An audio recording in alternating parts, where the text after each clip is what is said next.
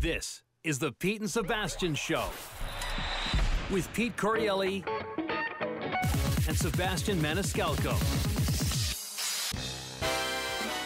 Sebastian Show, baby. We are back. I hope you had a great Christmas. Sebastian Maniscalco hanging as always, brother. What's going on? Let's get down to it, man. What's up? Yeah, how you doing? You all right? Let's get down to it. Let's. I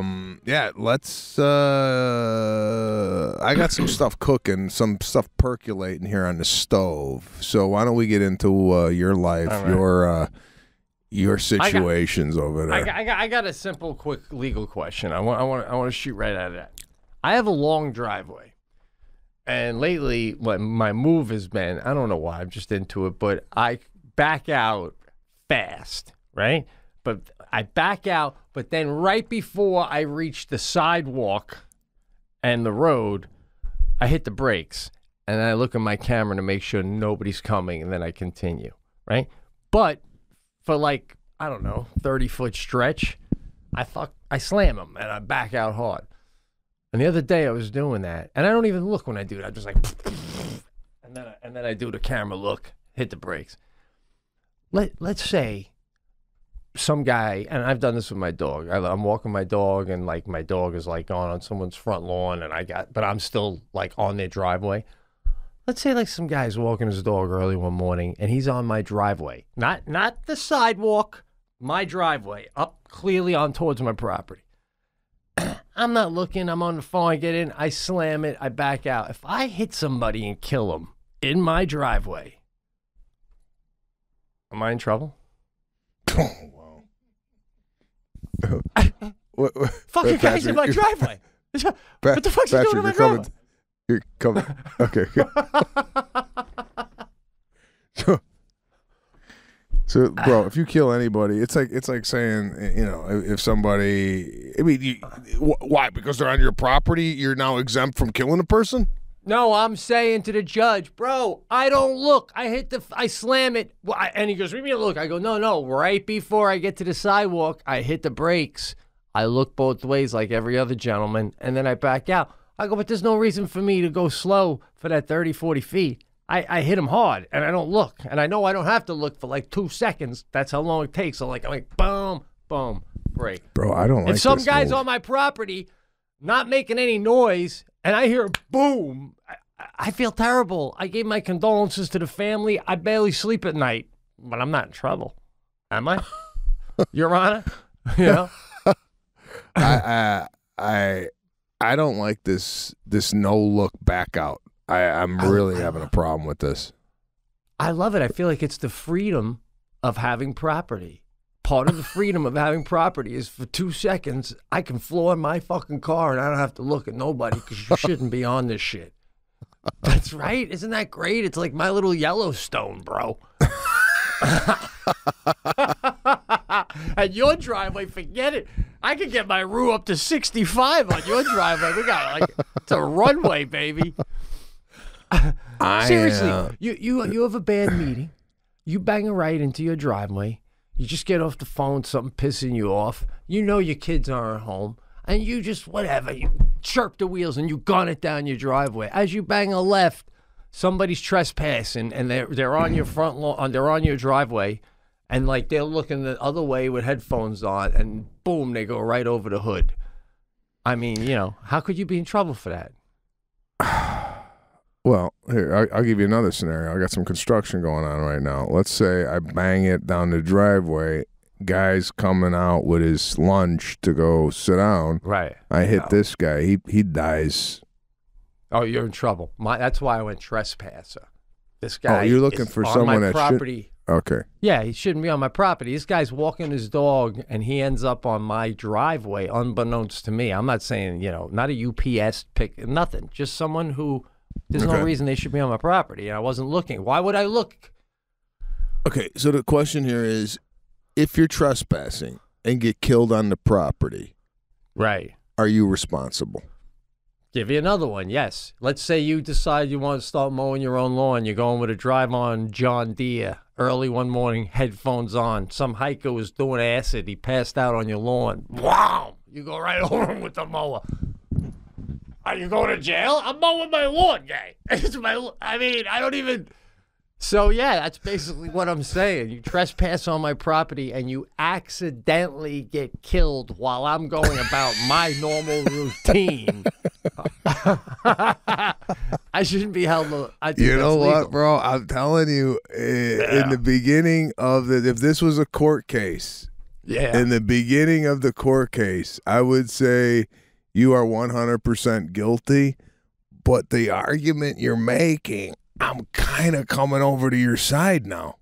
That's what I'm saying, Your Honor. If a man can't be careless on the privacy of his own property, when can he? You know what I'm saying? I'm not firing guns. I'm mowing my lawn, listening to a little Maroon 5, gang. Oh man, no! You bring up a great point. I don't know if you gun it out of the garage and there's someone just hanging out on the driveway and they're not supposed to be there.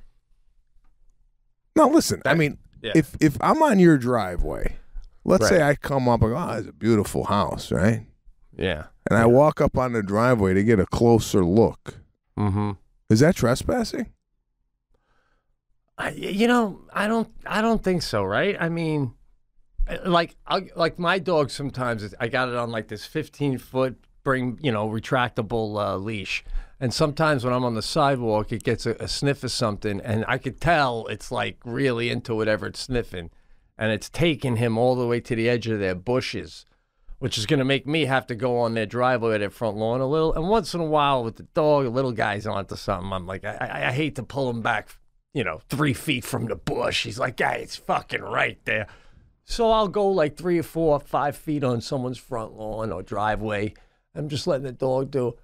There's a pickup there. This guy, what if he's already in his pickup? And I didn't even know he was already in there taking a phone call. And then he just goes, all right, I'll be right there, Tommy. Is he in trouble for backing over me for that? Well, I mean, let's put it on the opposite. Like Jackie's taking the dog out, right? Mm-hmm, she's on somebody's driveway. Yeah. She gets run over, killed. Do you go, what the hell was she doing on the driveway? Or do you go to the guy, don't you look when you come out? That's a good one, like, I mean, and what if he shows... The guy tells you, look, I'm on the privacy of my own home. I go 50 down the driveway every morning. Right. The fuck was she there for? I think I'd be like, what kind of animal does 50 down his own driveway? There were kids running around. They don't know where one driveway ends and one's... Bro, you're enlightening me. You're enlightening me. I gotta slow down on the driveway guy. There could be a kid there. There could be a kid there. It could be your own kid. Listen, there was a story. This was coming out of, I want to say, Arizona. I forget the guy's name. And when I read it, it was a heartbreaking story. Tight end for, I don't know what NFL football team. Backed out of his driveway. Didn't look. Ran over his own child. Killed the child. I don't know how the hell you go on from that. That's devastating. So, who knows? Sadie's in the driveway. You don't know, and I think, and not even looking. I mean, this is. It was my one, reckless move of my life on a daily basis. It made me feel like a little fucking backing out. I'm flooring it. And I liked it was like a tension release. It was like my own little mini purge. You know what I'm saying? For a minute. But now I'm enlightened, guy. I mean, I got to admit, I tend to do it when I know the kids are, I have no excuse. You have no excuse. To be honest with you, I could have killed somebody. If I'm a neighbor and I'm outside having my morning coffee and I see a guy come out of his garage at top speed. Right. But what's your take on this? You see that, and you're just about to go, what the hell? And then he hits the brakes 5 feet before he reaches the sidewalk and does a slow back out. You like, what the? Oh, all right. I don't know. Do I have a problem with that? You know what I'm saying? And I'd be like, also, on the other hand, I mean, what kind of woman am I married to that's standing on a driveway? A guy starts up his Ford, and you don't even hear it, and you're right there. You got the tailpipe hitting you. You know, I'm saying I'm getting back to my wife, how I'd be mad if she got hit. What do you want to eat tonight, guys? Maybe you want a home-cooked favorite, but don't feel like going to the store? We've all been there. Or you want something exciting and new, but it would be great to stay in tonight. DoorDash connects you with everything you want, whenever and however you want it. Along with restaurants you love, you can also use DoorDash to get groceries and other essential items delivered. With DoorDash, you can get drinks, snacks, household items. It's not just food. Do you know about that, Sebastian? Listen, I've been using this thing. I got to tell you, it's unbelievable. Who the hell wants to go find parking, go into the store, get behind some idiot who needs a price check, who needs this, who needs that? Have someone do it for you while you spend time with your beautiful family. Every time you place an order for pickup or delivery, you're setting off a chain reaction that helps give back to the people who make your neighborhood unique. With over 300,000 partners, you could support your neighborhood go-tos or choose from your favorite national restaurants like Popeyes, Chipotle, and Cheesecake Factory. Right, Pete?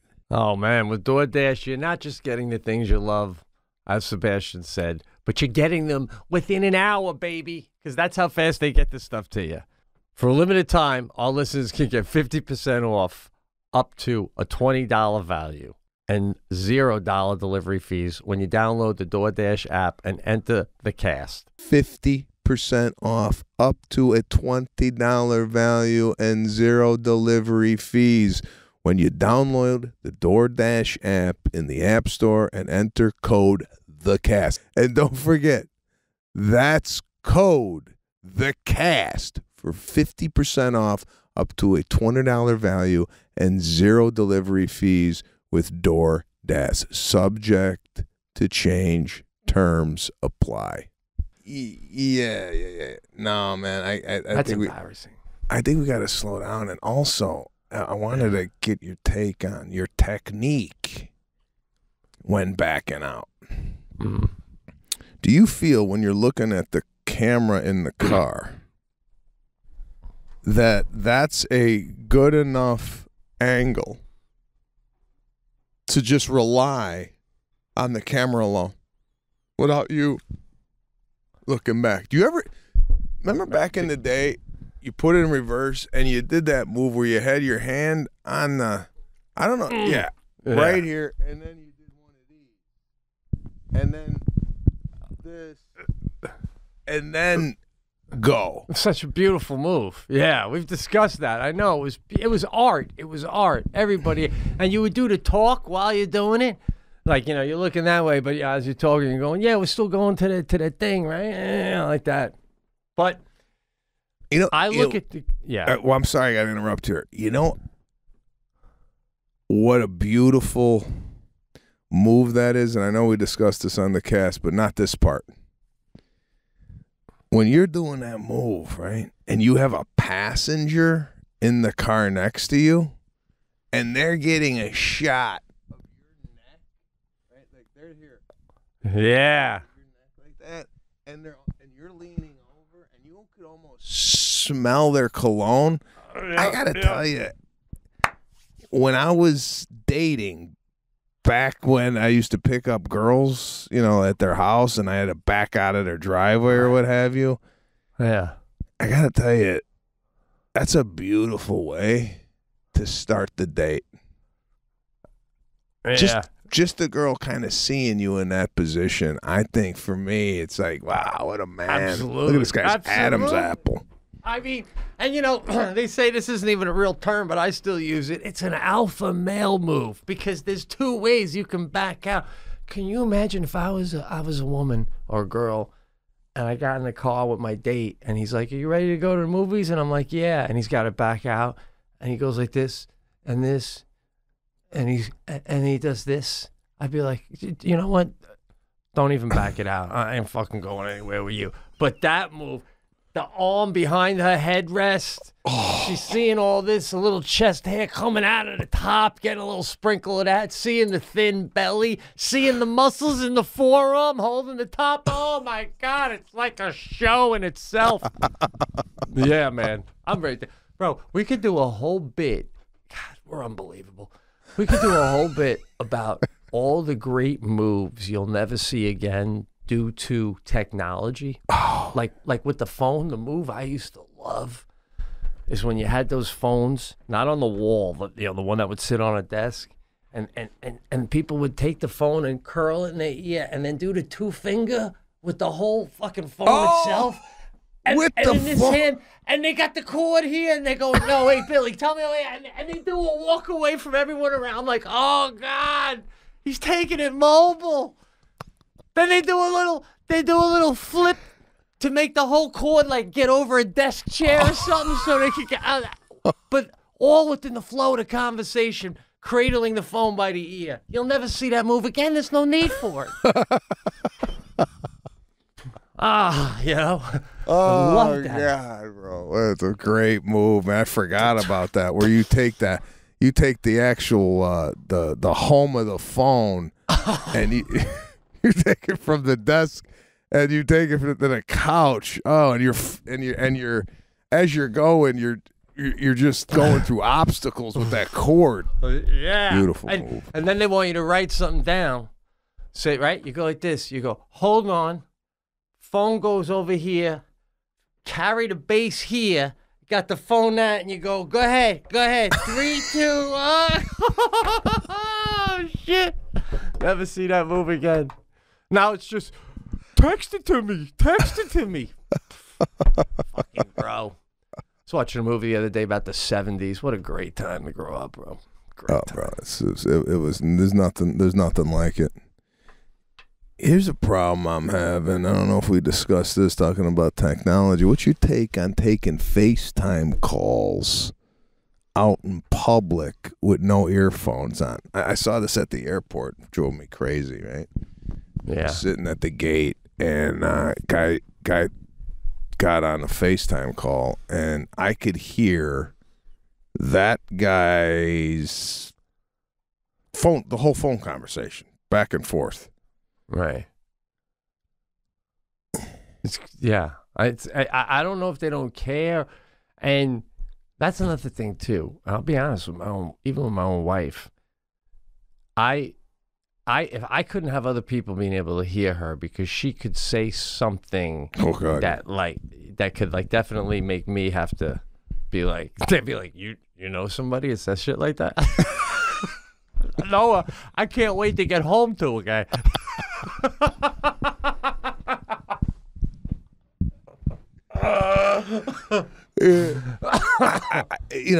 I have to, and my wife doesn't click in. Like, she was in an Uber, right? And she called me, and we're talking, right? And then I felt like something ain't right. I go, "Am I on speaker?" She goes, "Yeah." You're gonna put me on speaker with another person in the car? Like, I'm surprised my wife doesn't know. Oh, right. He could say something that could literally get me 0 stars as a passenger, right? You could say something that'll make the Uber driver put it in park and go, "Kid, get out." Yeah, no, I hear you, but I mean, so the other thing too is it's seeming like are you FaceTiming more people now than calling them, like to have like chat, like when you go calling someone to chat, just small talk? Is it FaceTime or is it still call? I got certain people I FaceTime, and then there's certain people I just talk onto the phone. My father, I have to FaceTime because he needs to see me and I need to see him. So basically my father, my sister, and my mother, they're all on FaceTime. My that side. Obviously Lana's on FaceTime. But here's something. When you're on FaceTime, and then you could hear the person, but you can't see them, right? Uh-huh. You always have to mention to the person, "Oh, I can't see you." Like something's wrong. Like what the I can't see you, but you could still hear them. What is it? Have we become so spoiled that if you FaceTime someone and something goes wrong where the connection is not as strong to get the video through, but you could hear them, that you have to reset the entire call? Right. You know what I'm saying? Like, right. if you call me and I'm not seeing you, but you could hear me, I go, I can't see you. And then we go, okay, let me call you back. Why do we got to see the person though?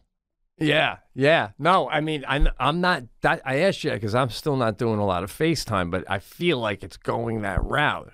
And then you're right. Are we getting so reliant now on I need to see you when I talk to you that if the video goes down, it's almost like you act like we're doing Morse code now. Fucking calm down. We can still talk, right? So, like the other day, you texted me, which was, I appreciated the text because it shows that you know me. You go, I would have FaceTimed you, but it's after 8. And you say that, yeah, I knew you'd be wearing your Walmart glasses. Yeah, because I wear my glasses. I take my contacts out. But why would you have FaceTime me? That's where we're going now. I feel like it's too much pressure, the seeing. I like the talking. Well, like we're doing this, right? This is almost like a FaceTime video. So I feel if I'm going to call you outside of this and it's just an audio call, that I'm losing a lot of the nuance to the conversation because I'm used to this with you. Right, right. So, and to be honest with you, if we FaceTime together, and by the way, to fill in the listeners, there was a point that we didn't do the podcast for about, 19 days. We took a break, and I had to call you because I felt like, I don't know, and it's weird when we call each other outside this because you'll start on a story and you're like, I got to save it for the cast. We can't even talk to one another. I know. Outside of this, because we might be burning through content. Yeah. I know. It's different when we're hanging out, I find, because, we're in the moment when we're face-to-face. But, yeah, when we're on the phone, you go to say something, or vice versa, and you're like, man, that's like a funny thing to say for the cast to get your reaction on it. So, but also with the FaceTime with you, why it would be a little bit of a change of pace for me is I would love to see a Pete Correale in his kitchen migrate on FaceTime to the living room, and in that process just see what's in the background. Oh man, I hear you. Well, we're up for Christmas. It's decorated, so we got to do a Christmas call FaceTime. Well, between now and before New Year's, I'll walk through and show you everything, man. I don't want you to show me. I just want to do a FaceTime. And I just want to see, he's got a mistletoe. Right, but then it makes me think, this guy not even listening to me, and he's just looking at what's all around instead. No, I wish I was in the middle of nowhere. I'd love for you to see the house and you and Lana one night staying. That'd be awesome. Oh, no, that would be great. I mean, is it sad that Patrick's been to your house and I haven't? I know, right? That's crazy. That's crazy. I think about that sometimes when I'm in here. I'm like, oh, my God, I forgot Patrick was here. Shit. Nobody comes here. Pete's got a beautiful house. Thank you. Thank you, bro. Yeah, no, we'll have to make it out there one of these days. Okay, let's get into this. I've been watching the World Cup. And by the time this airs, the World Cup is going to be over. But I've been immersed in World Cup. I took a particular liking to some of the coaches. All right? Mm-hmm. As you well know, I'm enthralled with the Japanese culture. I think everything the Japanese do is excellent. I didn't know that. I don't think I knew that, man. I didn't know you were enthralled. Bro, if I could be big word, enthralled, bro. Yeah, it goes Italian and then Japanese for me. All right? Oh, If I come back any other person, I'm coming back Japanese. All right? Wow, really? Love That's it. funny because I was just saying to Jackie recently, and I'm into the Japanese culture, I really am, but I was thinking it's just too outside the box for me. I think the bathrooms, I think I could slide into, I was telling Jackie the other day, I think I would have been all right being French. Just drinking strong coffee, smoking cigarettes, living by the Eiffel Tower, walking my French dog. I think I would have... Bro, they eat bread just walking down the sidewalk, man. Oh. They live a long time. Women are frisky. I mean, what are you so enamored with the Japanese culture that you'd want that to be, your plan B?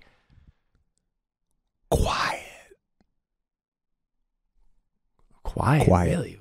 Quiet. What makes you think the Japanese are quiet? They're quiet? You ever see Japanese family go out? You ever see a Japanese family at a restaurant? I don't know if I have. I can't really say enough Yeah. about it. You know why? Quiet. Why? Wow. Is that right? Maybe that's why they migrated from China. Everyone's so loud in China, the way they talk. They're like, let's go. Quiet country. Quiet. Everything they do. I find them to be classy. They're very classy and sophisticated and neat. Everything's Yes. neat. Yeah, they're classy. It's a classy culture. Just do it. Great food. Yeah, the too. food. The Oh, food is neat. unbelievable. You have sushi, neat. You never Right. get sushi and go, "What's this slop?" It's Right. organized. The fucking thing Right. is organized, right? Right. The fish, the way it lays on the rice. Do you know how the mentality you have to put that together? So, I want to put up the Japanese coach up on the screen right now so you could see what I'm talking about. All right. Okay, here it is. Take a look at this guy. Now, if I My were to goodness. show you this photo, Pete, Mm-hmm. and I didn't tell you he was a soccer coach, Yeah, what would yeah. you say this guy does for a living? Japanese diplomat at the White House for state dinner. Oh, yeah. I mean, Diplomat. Look at the way this guy This- came to the game. I mean, this guy's standing on grass. If we listen, I'm just honestly a little tweak on the hair, and this guy could be a Japanese model in that suit. In that suit, I mean, tailored suit. Look at Wow. it. He's got Wow. I don't know what is it, a button on it, and then I think he's got does he have one of those buttons on the tie there? If you zoom in on the tie, or is that just a piece of the tie? I don't know what it is. I think it's a tie clip. I think, and he's also got a vest, which is just fantastic. Yeah, it's stunning. And then he's writing on some pad of paper. Okay, so this is what I'm talking about. Beautiful, well put together, everything pressed, Japanese. Now, I'm going to show you the American coach. All right. Let's get him up here. Oh, Okay. is that him? It's him. See, you didn't. Oh, You got to ask. yeah. No. I was about to say no, Patrick, not the trainer, the coach. What? This guy looks like he's going to go do a Starbucks run. I right, would like- love to know what he would say if you showed him the Japanese coach. The Starbucks run.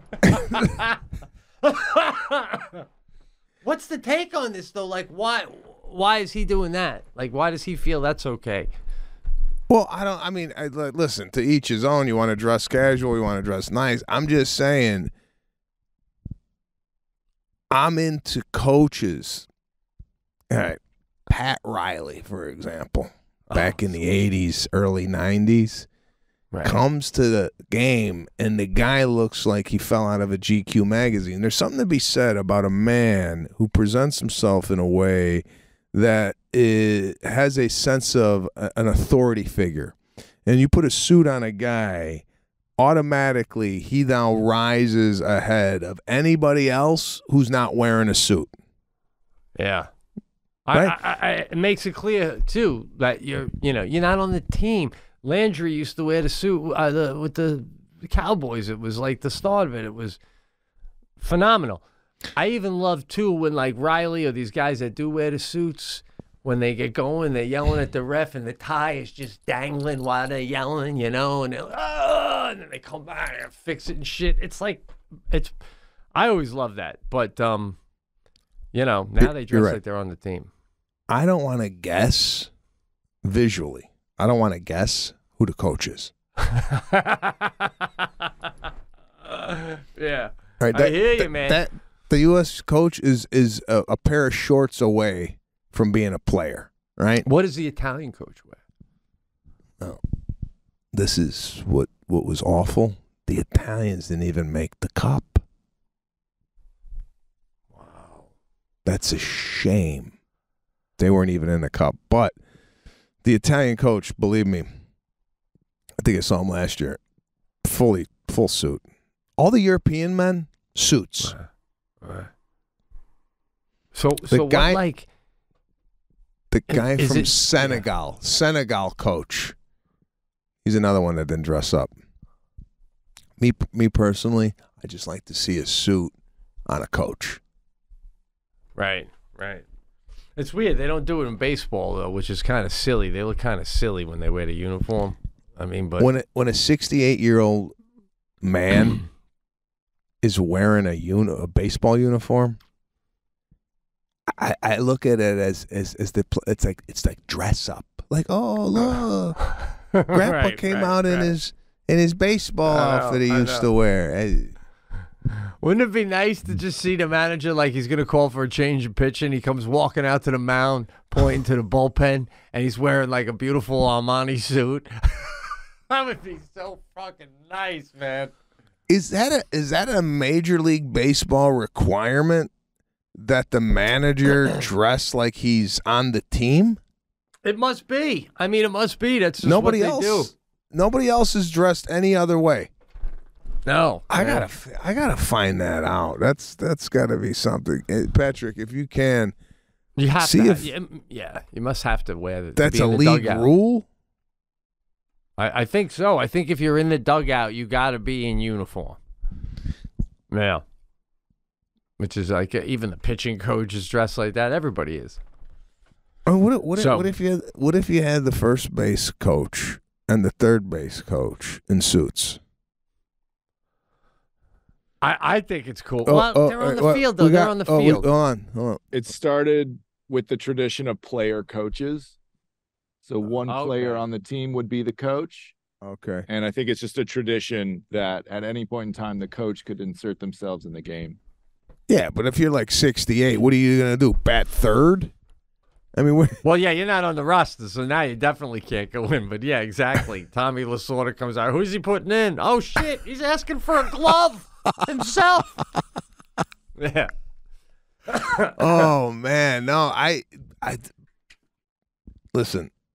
I think a first base and a third base coach with a suit on brings a whole different attitude to the game. I mean, can you imagine being the first baseman on the opposite team, and you turn around and there's a guy fixing his tie behind you? Hey, how you doing? You ready to get your ass whipped today?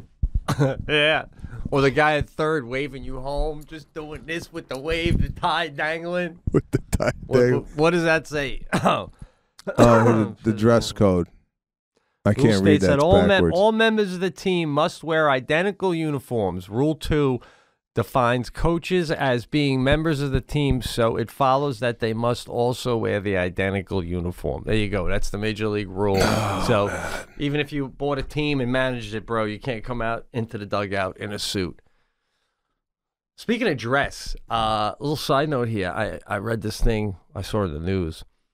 Steve Jobs, the late, great Steve Jobs, used to wear these beat-up pair of Birkenstocks, right? You know those. I would imagine you don't wear those. No. From out of Vermont, those kind of shoes. I don't know, Patrick, if we can get a photo of the late, great Steve Jobs in these things. I don't know if he wore them with socks, but I'm thinking he went full bore barefoot and just like really, really got it going in there. They just sold for $216,000 at auction. Now, I mean, I love Billy Joel, but I wouldn't want his fucking sandals, guy. Well, hey, talking about a conversation piece, right? Let's say you come over to. Let's say you come over to my house, right?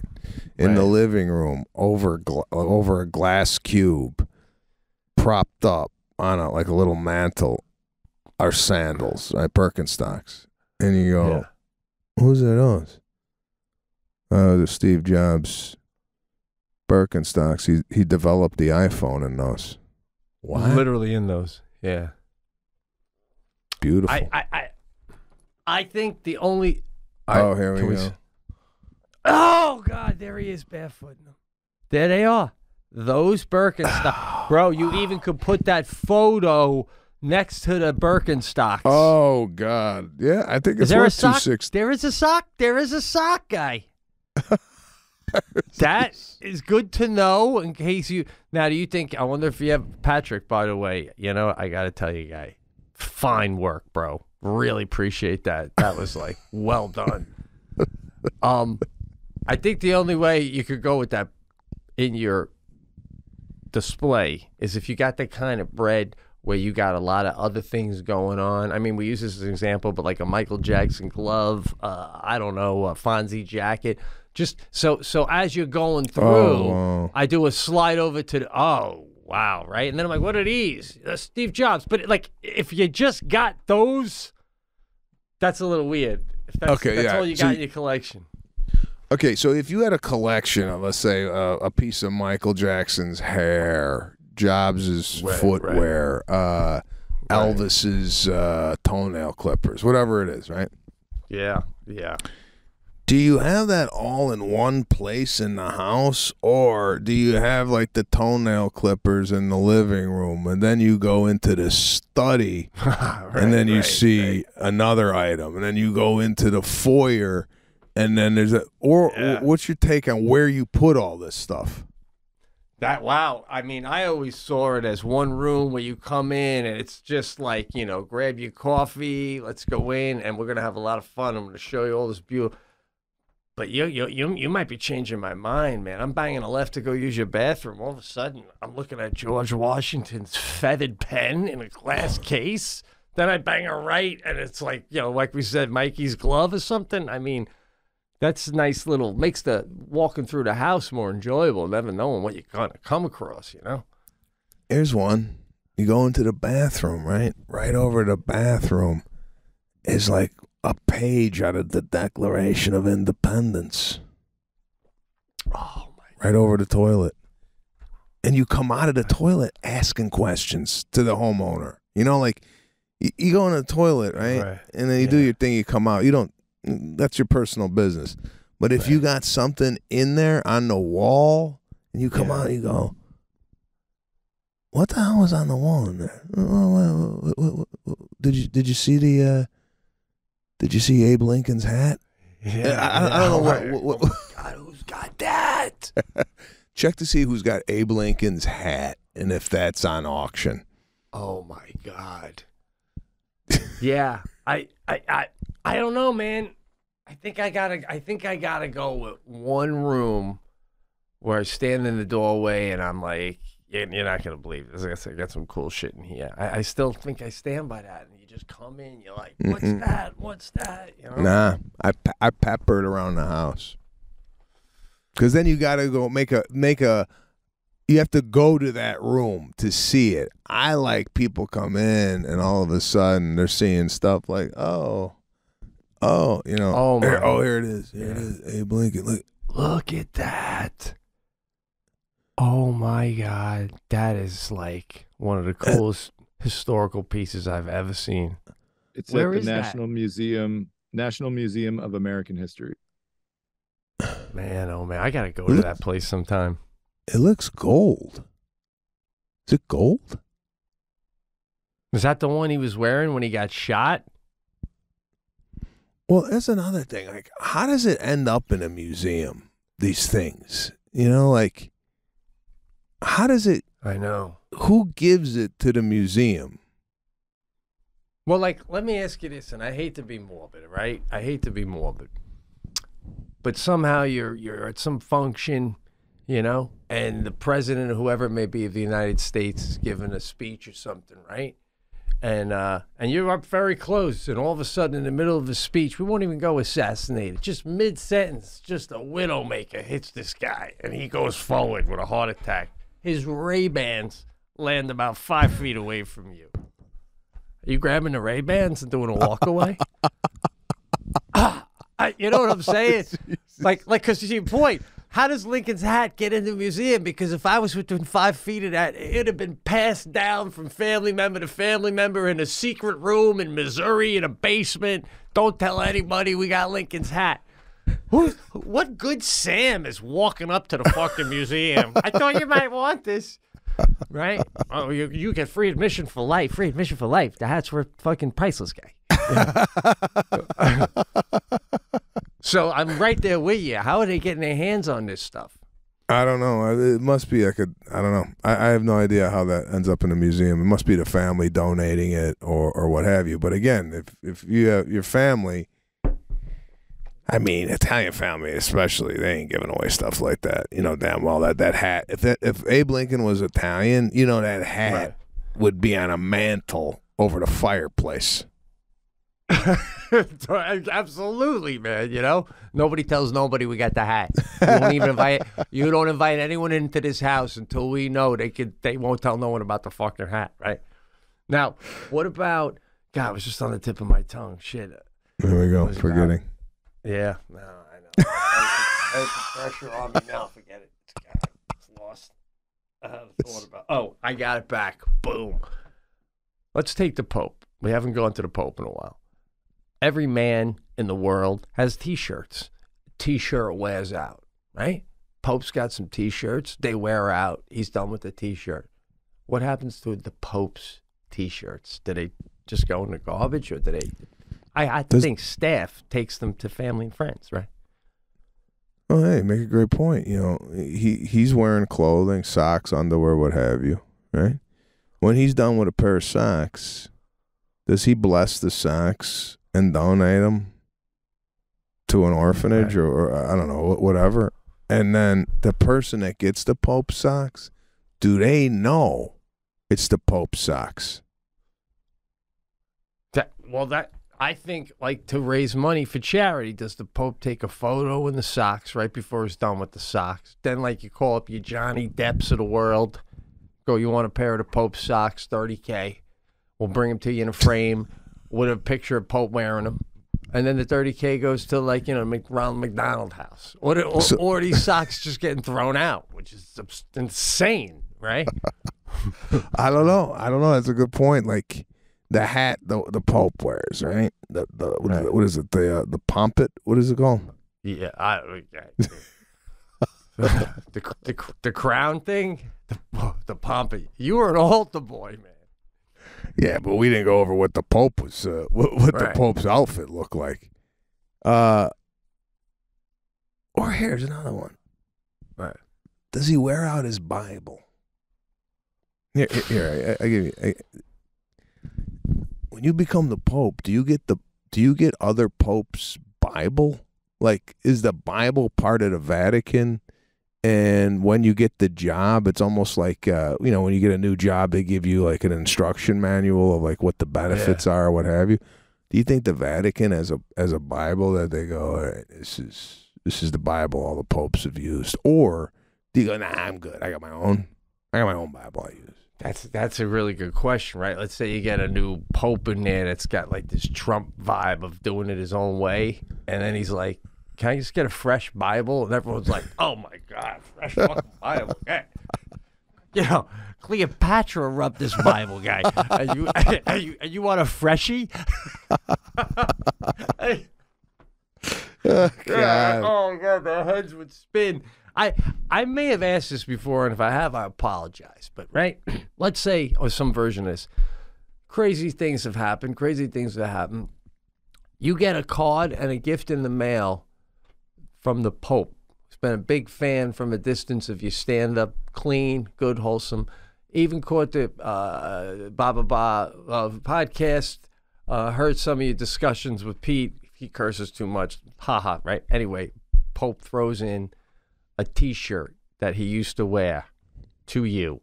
And they let you know that, when the Pope is done wearing something, obviously it doesn't get washed. It gets folded and blessed and packaged in this package for you. You wear that T-shirt one night to bed, unwashed? Or at the end of the day, he's still just a man and it's probably a little dirty? I don't touch it. You don't touch it? No, I frame it. And that goes that goes on the wall somewhere in the house.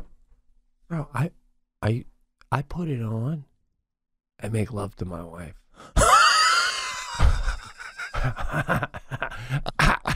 How do you not? I mean, I got a vasectomy, but she'd probably get pregnant, dude, after that. Oh, shit. You literally don't even, all right, maybe you don't wear it, but you got to take it out, give it a rub or something. Man, that's like that's holiness at its pure form. Put that in a frame, and you put him wearing it. Next picture of him wearing it, going to bed with it on. It's my take. What do we got on Jackie? There was a Jackie story you had mentioned in the beginning of the cast before we got on. Oh, was I saying? Well, I was saying a couple different things, but wasn't gonna say. We got Taylor Swift tickets for Sadie for Christmas. Pooh. We're at Buffalo? In Pittsburgh. But Jackie had to go through the process. I don't know if you followed it in the news. It was insane. When, first of all, when we were growing up, how you'd have Casey Kasem's top 10 songs, like top 40, whatever. She was, for the first time ever, the top 10 were all her songs at one point. Wow. All 10. The demand, they said, for tickets for her could have filled 900 stadiums. That's how many people want her tickets. When you went to get them, you had to do a lotto. So I'm sorry, I gotta stop you.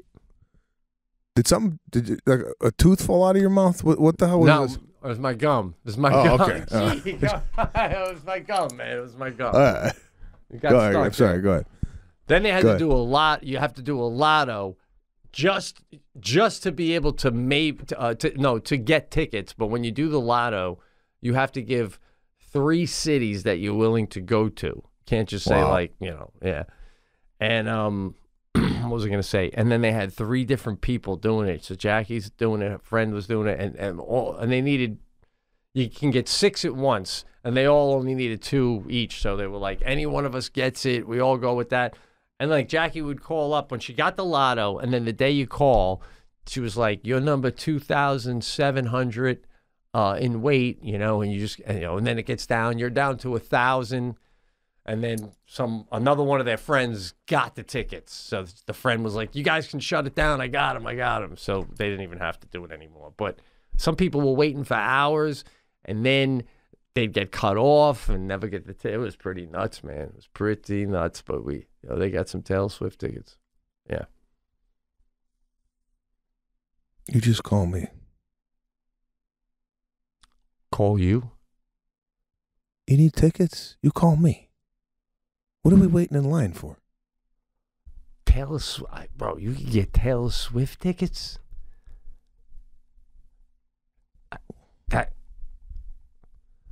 What do you mean? I don't want to call in a favor on like that. Come on, In the future, pick the phone up. FaceTime me. You got it, man. You got it. All right, good to know. Damn. Waiting in line for tickets. Come on, guy. Start utilizing the contacts. Thank you, bro. Thank you. But does Serafina like Taylor Swift yet? No. Right. You know where we're going? We're getting her. My mother bought Lion King tickets for all the grandkids to go see the Lion King. Have you seen it? Oh, nice. No, just the movie. I haven't seen it either. I never even seen the movie. but apparently the live show is supposed to be spectacular, and that's what. Yeah, she's not into anything. You ever saw The Lion King in any form? No. You gotta see The Lion King. You gotta watch the movie. It's great. I'll watch it. Now that I'm home and got some time, we're gonna start doing a lot of things that we haven't done before. But I had a moment with my daughter last week. Yeah. And maybe you could reflect on this, but she wants to take showers. She graduated from the bathtub. Right. And she wants to get in the shower, right? And Lana took her to buy, she wants, her own little shower, soap and shampoo and all that. She wants to fix her shower the way she wants it, right? Yeah, yeah. For me, it was she's growing up, man. She ain't going to be in the bathtub anymore. Not that she's ever not going to take a bath, but, her and Caruso would take a bath together, right? Yeah. Now poor Caruso's in the bath alone. And she's in the shower. Yeah, he's probably like, you know what? Stretch my legs a little here, man.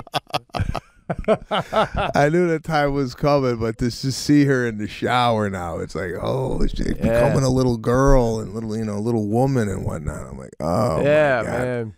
I don't know what I'm going to do when she starts dating. There's a kid at school that's in love with Serafina. He says he loves Serafina. And I'm like, who the fuck is this asshole? Right? I know. I know it's innocent. Yeah. But I'm just saying, I got that, fatherly, we ain't doing, because I could see me getting nuts when she starts dating. Yeah. I know, but, you also, now, for example, my daughter has a crush on a particular boy that, if she brought him home from college, I'd be going to Jackie, oh my God, are you serious with this guy? But right now, you don't even know what a crush is. You know what I mean? So I don't to get to worry now. It's too soon, don't you think? I don't know, man. I'm just thinking I'll give you a scenario, right? Sadie's dating a guy, picks her up to go out, right? And he beeps from the driveway. He don't come in. Right? He beeps. Right. This is the first time they're going out. Do you as a father go out there right now and tell that boy you are never going to see him again? Or do you tell him to come in? Or do you go out to the driveway and go, "Hey, when you come to pick up my daughter, you come inside the house." Right. What's your take? I tell her, you go tell him, you text him or whatever you got to do. But if he wants to take you out, he comes to the door like a gentleman and introduces himself to your mother and myself. And tell him so far, it's probably going to be the last time he gets to take you out. You know? But is that just going to make her get in the car and go, let's just drive to Mexico and fuck Tommy? My dad is just repressive. You know what I'm saying? I go the other route. I go tell that boy that he ain't gonna ever see you again, because right now I start to assess kids not raised right, comes from a weird home, that this wasn't discussed. If Caruso gonna go pick up a girl, I tell Caruso before he leaves the house, when you go pick up this girl, you make sure you go to the door, introduce yourself to the family, sit down, have a cup of coffee, get to know these people, and then you take the girl out. So I don't know. That's an upbringing thing, man. Yeah, man. I see a lot of problems if the kid ain't coming to the door. Oh yeah, absolutely. I couldn't agree more, man. But it's like right out of a movie. What is this, Grease? This guy just gives a big honk. He's expecting to climb out the window and shimmy down the fucking lattice. Is that what they call it? I think, yeah. The lattice, is that? The lattice. Wow, what a reference. Beautiful. All right, what else you got there, bro? What else do I got? You got Italian takes over there? What do you got? Not really Italian takes. I mean, I tried to put something together that I do have a couple here. Like his first Italian take. The Birkenstocks would be a perfect example, actually. What is your take on when it's like, for example, winter, and then you have East Coast, I'm saying it's a winter, and then all of a sudden you get an unseasonably 62, 63 degree day, right? Which can also be a cold summer day, right? So then people come out in Birkenstocks or sandals because it's temperature-wise, you could get away with a sandal, but season-wise, it's winter and it's only going to be this warm for this one day. What's your take on wearing out-of-season wear when the temperature sneaks into another season? You know what I'm saying? I keep it in the season we're in, regardless of the temperature. Me too. I mean, like I go to the store, and people are in flip-flops because it's 63 degrees out the other day in the middle of it's like, it's Christmas time. I thank you. No, thank man. you. I don't see because what bothers me about that person got excited that it was unseasonably warm, and they're like, ooh, this is a chance to go and get and they had to go somewhere and find the sandals because they're not like readily available. Right. And I could just see them in their closet seeking this shit out, and that's a turnoff. Oh, God. I'm right there with you, bro. They're making such a statement about it. I can wear them because I can. Look at me. And then it's cold the next day and you're a lazy ass. So now your sandals are out next to your winter boots a week before Christmas. Freaking animal. I'm right there with you. So, listen, God. I got a story for you, okay? Yeah. A couple of weeks ago, I get pulled over. Right, I'm coming home. I got Jackie and Sadie. We're going down one of these side roads, Route 20 from Buffalo. 40 miles an hour, and I'm sorry, it was 55, but then it goes down to 40, right? Now, it just turned to 40, and I get clocked doing like 63. Cop pulls me over, right? Listen, I respect cops beyond. Cop was super nice. I even had my hands up here when he came over. Got my wife, my daughter. It was one of those, I feel like it's a cop. It's one of those when you see it's a family, and you go, oh, okay, this will be, I'm not going to have a violent incident right now, thank God. Is it cold out?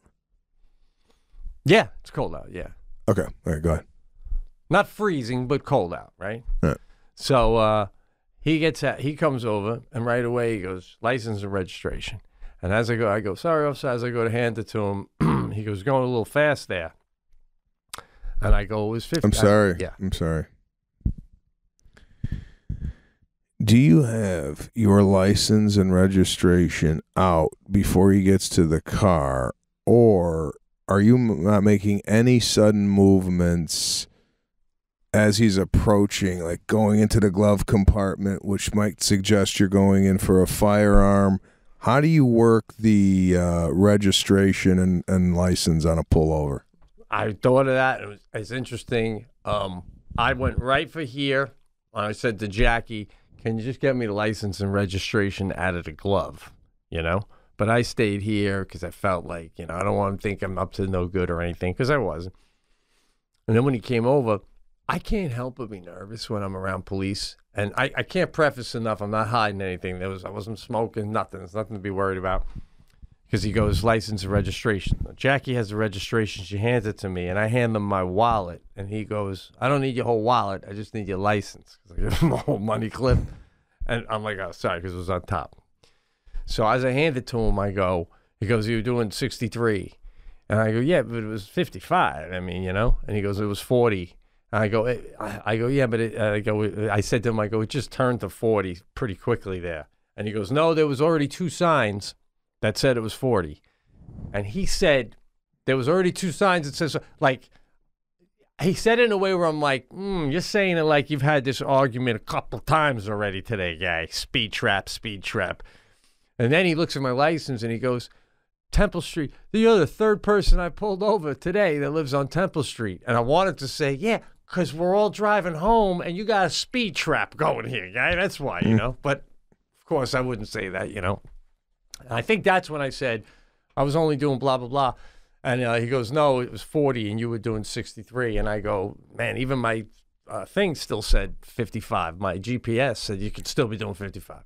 No, bro, it was already bro, man, my God, I'm sorry, I gotta cut you off here. I'm a cop, and I'm hearing this. I'm writing the ticket while I'm standing next to the car with the 55 and my GPS and this and that. You shut your mouth, right, no, and let him just. I'm sorry. That's it. That's all you're saying. I'm sorry. It's Christmas time. I wanted to get home. We got, want to decorate the tree.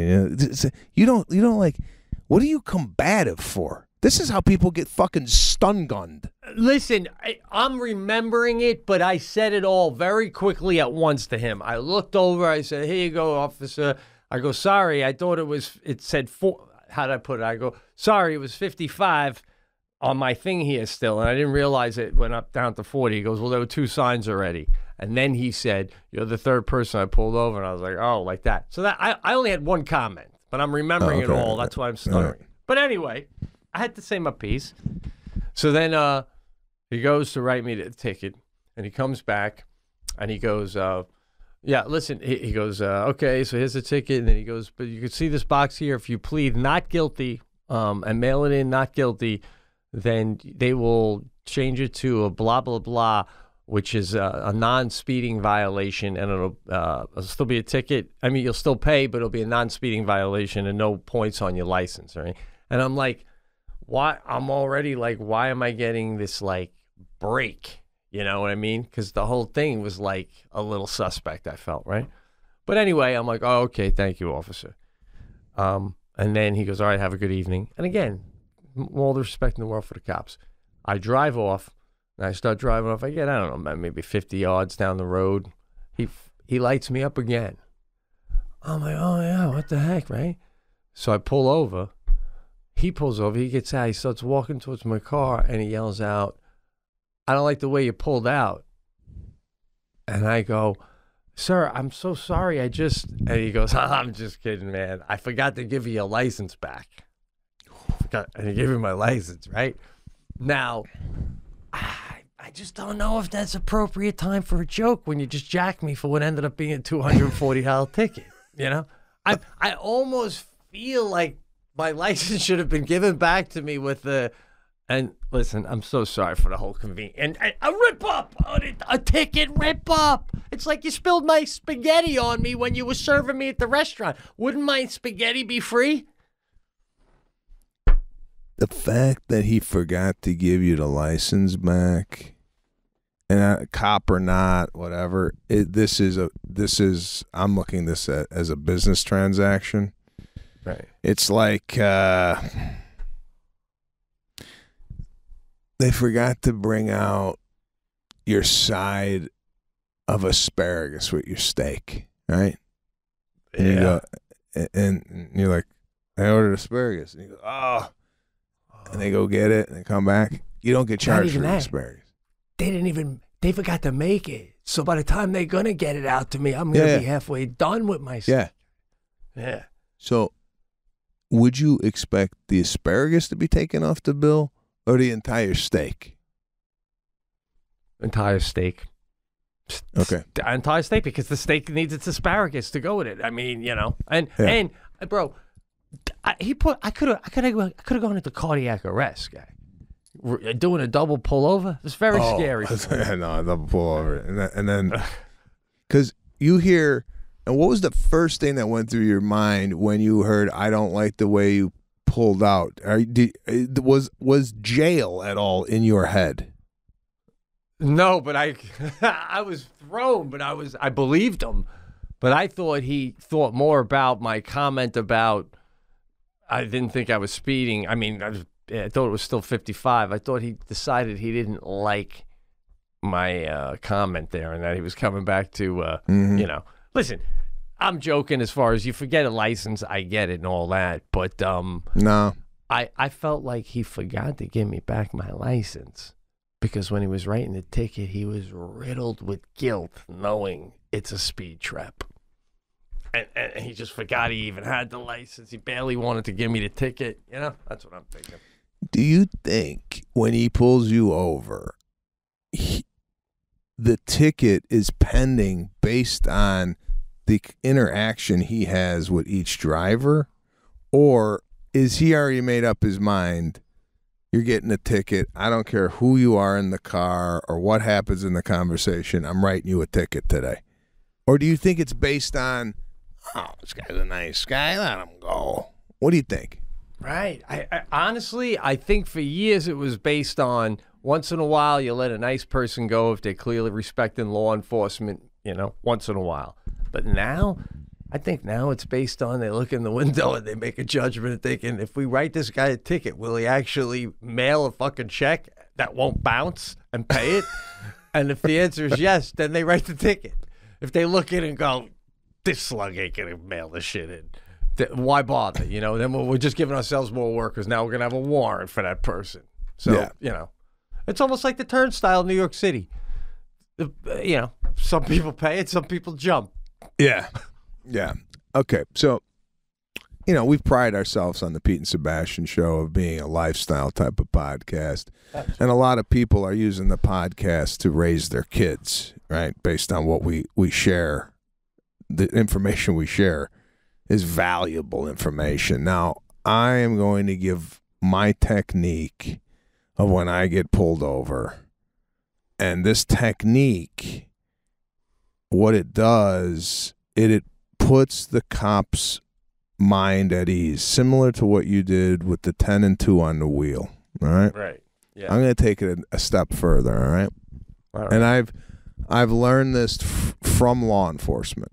So I've been told this by law enforcement. You get pulled over, immediately roll down your window and take your car keys and put them on the roof. Have we discussed this before? I don't know. Maybe we have, but I feel like I don't remember that. That seems like... On the roof. Now, I know a lot of cars might be push-button start, right? Yeah, yeah. But if you still have the car, that the keys have to be in the ignition to turn it on. This signifies to the officer, yeah, I'm not pulling away. Right? Right. Even if it's key start, like you said, the automatic, you put that on the roof, the car won't start. So. Yeah, it got to be in the car. It's got to be near the. So, non-verbally, what that signifies to the officer is that this ain't going to be a high-speed chase on the 405. All right? Just by doing that. That calms them down. Now, I like your technique on the 10 and 2, but I'm going to take it a step further. All right. I'm going to go hands out the window. No. Oh, man. No. As he approaches, because the way you got it, they're still in the car. There could still be a firearm or something in the car where you could reach. Hands out the window. Again, nonverbal signifies to the officer, this guy is compliant. There is no firearm in the car. And if there is, I'm going to have enough time to react if he pulls them back. You know, like it just basically another nonverbal. Right? Now, the third thing. You shut your mouth. You don't say nothing. He comes up to the car. You just answer the questions. You know what I pulled you over for? I'm sorry, sir. Officer, what? You got a left tail light out. Okay. Thank you. You know, polite, whatnot. But before he gets into that, he's going to ask you for the license and registration. Now, what I do, and this is the third key point in the conversation, license and registration. You tell the officer, my license is in my left back pocket. May I proceed? Okay, because right. If you have a license and registration and you go into the glove compartment or go and reach, this could be misconstrued. Yeah. Now, a lot of people out there might not know these steps, okay? Right. And a lot of people, if you don't know these steps, you could get killed. All right? All right, I'm a big. I know you're a fan of the Boys in Blue too, but like I feel like when you come up, I come up to you. I'm a cop, and you put your keys up there and your hands out the window. Right away, I'm thinking, oh God, I'm pulling over Antifa, and they're making a point. Like I feel like you're doing a mini protest. Like, don't beat me, don't beat me. It's like a bit. It's a lot, guy. Hands out the window. It's out the window. I'm going for my. I mean, yeah. No. It's not as robotic as I'm making it sound. But what this does also, and if you have any personality, this starts a conversation possibly, where the guy goes. He almost laughs. I had a guy laugh at me for doing this. He goes, "You can put your hands back in the car." You know, like. Yeah, and all of a sudden, it loosens up the mood where it's not so, authoritative and license and registration. He's like, and I go, yeah, just doing my part here. You know, it shows I ain't gonna be fucking with you. All right, right. That's all. It's not Antifa. You know what that is? That those people that like fuck with the police. They put the window down two 2 inches, right? And the guy goes, roll down your window. He's like, that's law 6896 in the pin, says I could. They start rattling off bullshit. Right? They look at their passenger. Are you getting all this, Carol? Keep it filming. Keep it filming. Yeah. Yeah, and then they ask for the license. By law, I am not required to give you the license. And the next thing you know, that motherfucker's dragged out of his car, and he's on the street getting his ass kicked. That's it. Oh man, you bring up a good point. But I felt when I did the 10 and 2 when I got pulled over, I felt the cop looked at me doing the 10 and 2 and was thinking, this guy's doing the 10 and 2 thinking he's going to get out of a ticket because he's doing, got his hands up here. So, but no. Hands out. I'm going to try that next time. I mean, hey, listen, anything that makes the cop not get nervous, I'm in for. You know what I mean? It's got to be nerve-wracking every single time they walk up to a car. I can't even imagine. Here's another one. And the reason I asked if it was cold out, especially if you got kids in the car. You roll down all 4 windows, all 4, right? You got kids in the back, right? He comes up to the car. He sees children disarmed. He's disarmed. 2 kids in the car. I know what I'm dealing with. So there's a lot of things I think you could do prior to even anybody talking that would signify to the police officer, you're pulling over a law-abiding citizen. And I ain't looking for any trouble. Right. Yeah. Now, that little piece of what I just did, you could clip that out, right? Before you guys have dinner tonight, and if you got kids that are getting their license, you play that speech on the TV before you have dinner as a family. Absolutely.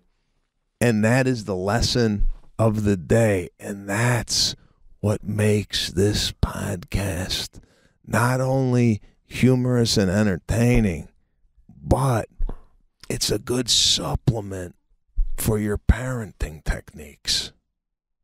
I agree. There's a lot to be learned. I mean, listen, I get college kids coming up to me all the time. I listen to you guys throughout college. I may have learned more from you guys than I did in college, to be honest with you. Teach you about life, baby. That's it. Pete and Sebastian show. 10 years running and still not in the top 200. We're not, man. There you have it, people. I mean, who knew?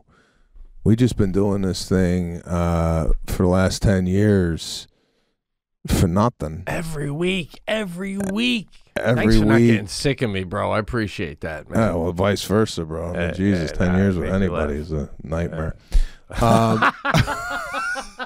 Shit. Jack, done. I think we got 2 months left.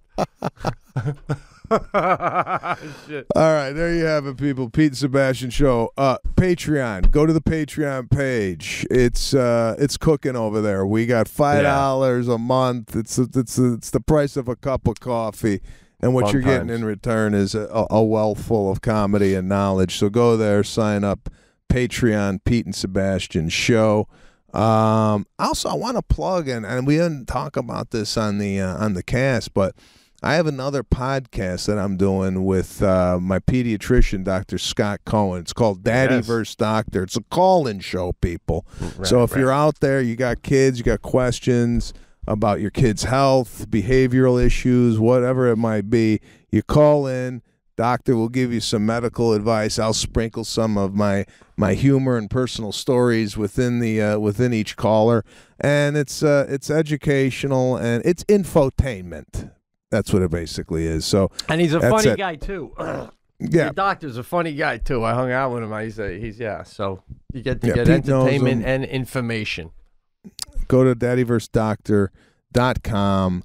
And we do every Friday a new episode. So check that out there. And that's it. We will see you guys next week. Thank you. What do you got, Pat? Point out that on Patreon, they get the Pete and Sebastian show 1 day early and ad-free. Pete and Sebastian show. You heard it right here on the Pete and Sebastian show from Patrick. You get the regular show on Patreon, our regular show, a day early, no ads. So that is another incentive to join the Patreon page. So we will see you next week, and we will also see you on Patreon.